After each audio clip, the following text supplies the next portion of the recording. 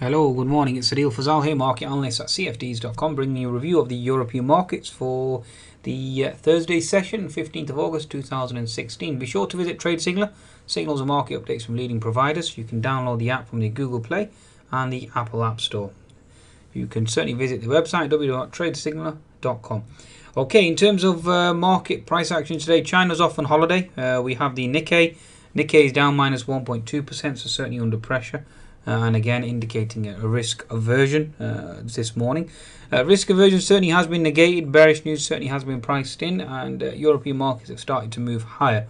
We have the FTSE up 7 points now, post the retail sales figure coming in slightly stronger than expected, and certainly alleviating any concerns post Brexit, okay, with regards to retail sales. Although having said that, retail sales data has been mixed, with John Lewis and Next certainly reporting further losses, whilst Morrison's is stellar. I think it was up 6% at one time, so certainly a mixed picture there, although retail sales certainly coming in on the stronger side and thereby alleviating any potential concerns down the line, and certainly helping the FTSE off the lows as well, given the fact that the FTSE was hitting a pivot low of 6640 overnight.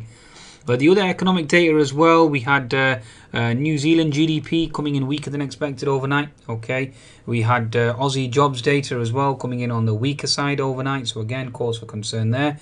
Also potential inflation obviously weaker down the line, given the fact that jobs data certainly didn't meet the mark. Now in terms of retail sales, we've had that UK trade balance out the Eurozone slightly weaker than expected. Okay, and the CPI data or inflation data certainly coming in line, so no real surprises there.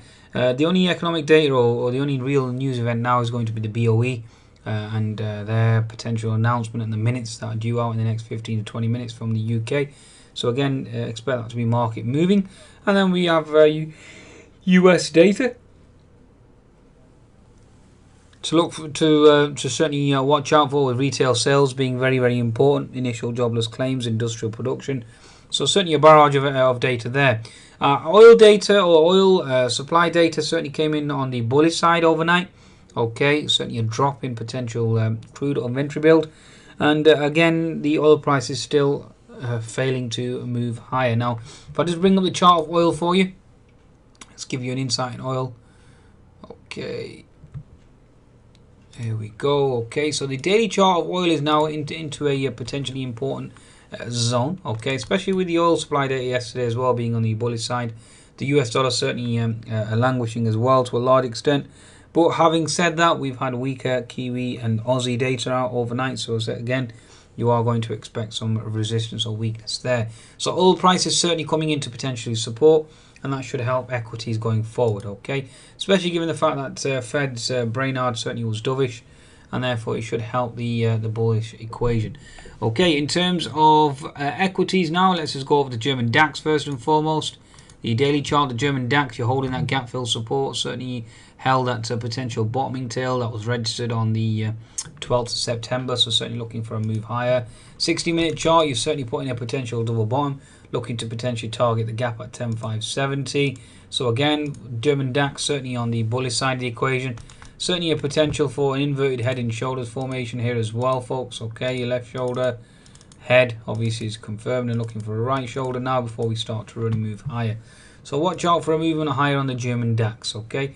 In terms of the French CAC, let's just bring up the French CAC for you. Okay, so French CAC certainly seems to be building a base here, okay, so no lower lows, okay, looking to break out this falling, contracting or falling bearish channel. 60-minute chart, again, you've certainly held gap fill and certainly bounced, so again, looking for a move higher. And daily chart certainly shows you that you've certainly bounced off the gap and certainly looking to move higher there as well. So for French CAC, German DAX certainly positioned to move higher.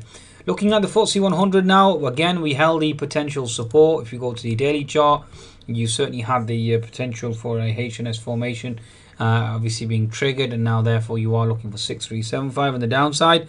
Obviously, we have support at 6620, which I expected to be hit this morning, and we failed to do so, given the fact that the markets were very, very bullish. Okay, so again, I was stopped out on that trade. But the FTSE 100 certainly remains stellar and certainly moving higher. 60-minute chart, you've built a base. Base is being built at the 6660. At the 6660 zone, so certainly a base has been built, looking to potentially project higher. 10-minute chart, going back to the 10-minute chart again, folks. Again, it certainly seems like everywhere there seems to be inverted head and shoulders formation. So you certainly have one here. So you're looking at your left shoulder here. Your head obviously has gone in, looking for a right shoulder, and then looking to potentially move higher and break out higher. So next level on the FTSE, it is seen at around 6720. That certainly remains the first resistance zone. If oil prices really start to move and investors start to really embrace risk, then you are looking at gap fill, which is seen at 6780 zone. Okay, so you are looking at gap fill here at 6780. So certainly watch out for that as well. Certainly looking for that a resistance zone above to certainly hold. Okay, folks, that's going to be quite important. And again, 6720 and gap fill is at 6775. So those two zones, if we hold 6720, sorry, then obviously the bullish party certainly is over.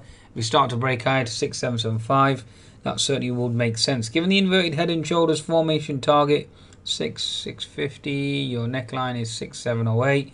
So you're looking at least a 50 to 60 point rally on the upside, and that would take you towards the gap fill level around 6775. So again, watch out for that zone. That certainly seems to be the zone that we are looking to potentially target in the FTSE. Okay, let's bring up the chart of the Eurostoxx now.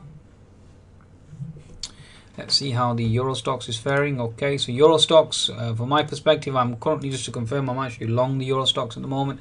Okay, you're into horizontal support here, gap fill support on Eurostoxx 60-minute chart. You've broken out the falling contracting wedge,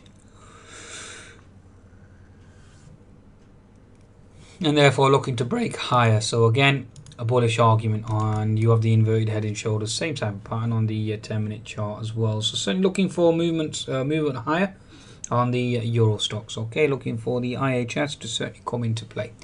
Okay, I think that's a market wrap then, folks. Bias certainly remains bullish. Again, watch out for the BOE. That certainly is a wild card, and obviously US data certainly is a wild card as well. If retail sales come in stronger and remain firm, yes, it does increase the potential rate hike odds, but it should nevertheless hold the market higher given the fact that we withstood the carnage recently. Okay, on that note, be sure to visit cfds.com for your trading needs and certainly take advantage of the 25% bonus. Goodbye now.